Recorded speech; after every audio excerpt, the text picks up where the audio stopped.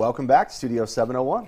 If you're buying or selling a house or just thinking about it, it's always a good time to get some advice from our favorite realtor. It's Real Estate with Jeff time.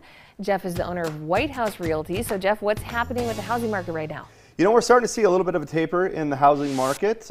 Let's take a look at the market report now. It looks like we have 207 single-family homes on the market in Bismarck, Mandan, Lincoln, and the surrounding areas. We're seeing that number creep up a little bit week after week. We had 25 new single-family homes hit the market in the last 7 days, with 30 going under contract and 18 closing. Again, we're still just above 2 months of inventory in our market, and it looks like that's going to stay put for the foreseeable future unless we end up with a pretty harsh winter and or mortgage rates go up considerably. If we take a look at the mortgage rates, a 30-year fixed is at a 3.4%.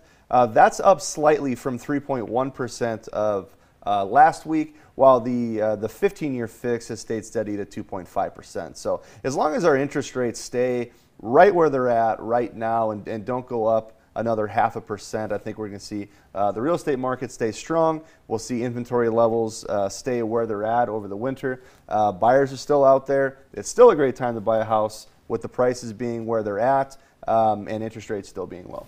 Good to know. Thank you so much. This has been our Real Estate with Jeff segment. If you have questions for Jeff of White House Realty, make sure you go to his website, bizmanproperties.com. His number is also listed on the screen.